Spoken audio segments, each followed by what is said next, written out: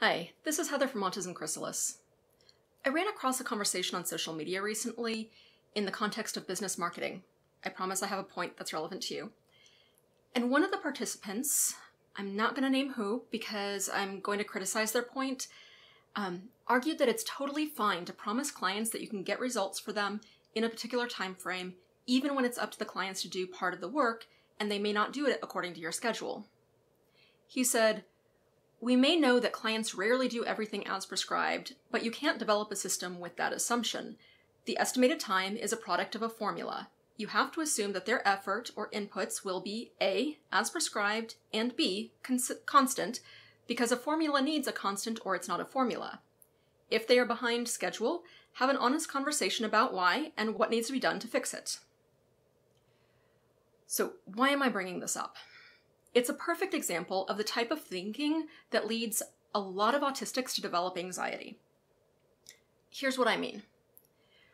Let's replace client with autistic and loosen the focus from getting results in a specific time frame to just getting results. It now reads, "We may know that autistics rarely do everything as prescribed, but you can't develop a system with that assumption. The estimated results are a product of a formula. You have to assume that their efforts or input will be A, as prescribed, and B, constant, because a formula needs a constant or it's not a formula.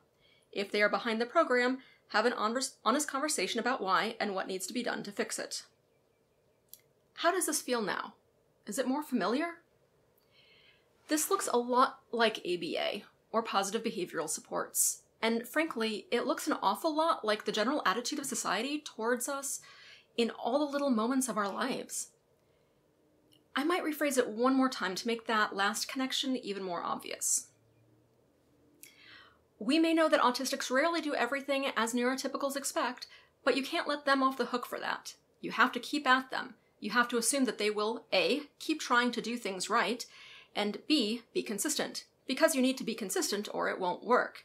If they mess up, talk to them about why and what needs to be done to fix it. How about now? Have you encountered this attitude? The basic assumption underlying this is that 1, we know that these people are a certain way, but 2, we're going to ignore reality, and 3, pretend that everyone is the way that our concept says that they should be and deal with them on those terms. And when that predictably gets results that we don't want, 4, blame them and push them to become our conceptual people. While most people wouldn't recognize that as an intentional thought behind how they deal with people around them, when you really get down to it, it's essentially how a lot of us go through life. "Ugh, he's so rude. I've told him 1,000 times that he can't say things like that. If he keeps it up, he's going to lose his job." To be fair, some things are straight up mean and hurtful to say. But is he actually being mean or just autistically direct? Maybe other people could get curious about whether he's telling the truth and consider his point, rather than just taking offense and trying to fix or punish him. I admit to doing this myself. Rather than taking people for who they are, I've been known to overly focus on what should be and get frustrated that it's not that way, rather than dealing with the real person or the situation in front of me. Over the last several years, as I've healed old wounds, unmasked, and learned healthier communication patterns, I've gotten a lot better at recognizing that impulse and not doing it. What surprised me the most was that the more I disconnected from negative self-talk and the less I judged myself, the less I judged others, and the more my compassion for them grew. It happened quite naturally and has been wonderful. I mention this not to say how great I am, but to give hope that it is possible to change that pattern.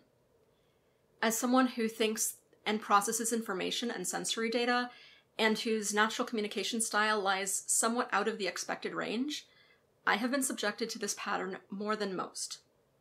Fortunately, I never got ABA training, but I did get a lot of pressure to stop saying rude things. I got laughed at a lot. People would get offended when I didn't mean it that way, or I would do something that I thought was humorous and it would go badly. And most of the time, the reactions of people around me were predictable and consistent. I was in the wrong. I needed to fix it. They never explained how, though, Or what was so bad about whatever it is that I said or did? So my brain, that is excellent at problem solving, would go to work on trying to figure out what the hell I did wrong.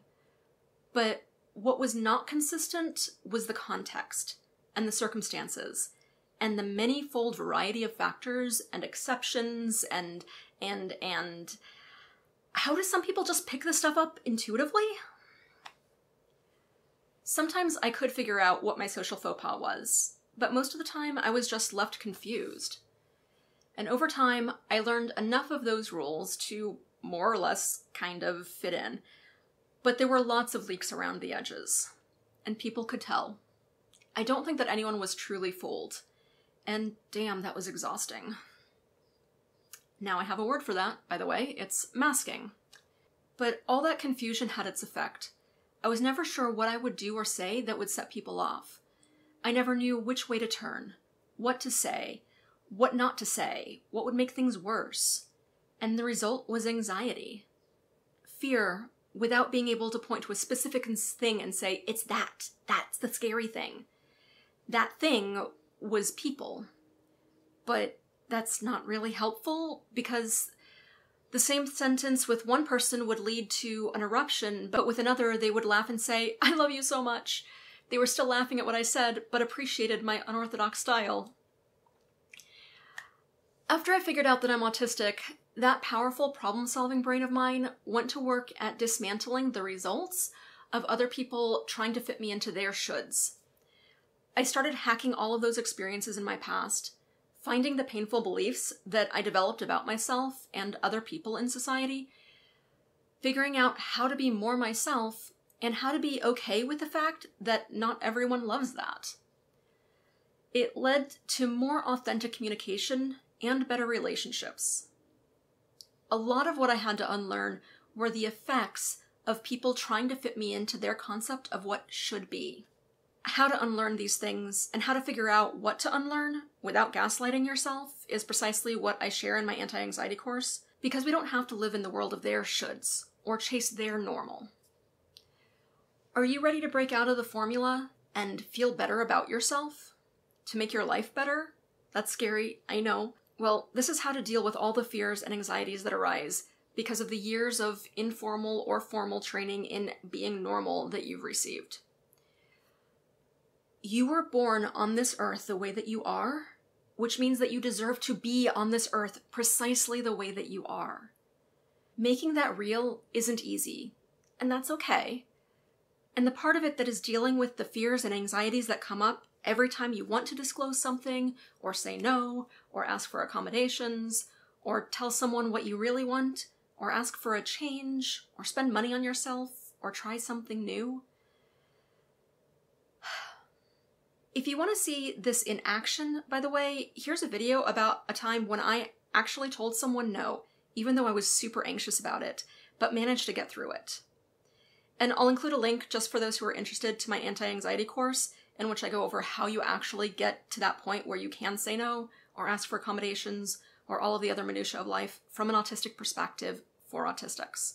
This is such an important thing for all of us, and I wish you well in your own journey, and that you make today a neuro-wonderful day.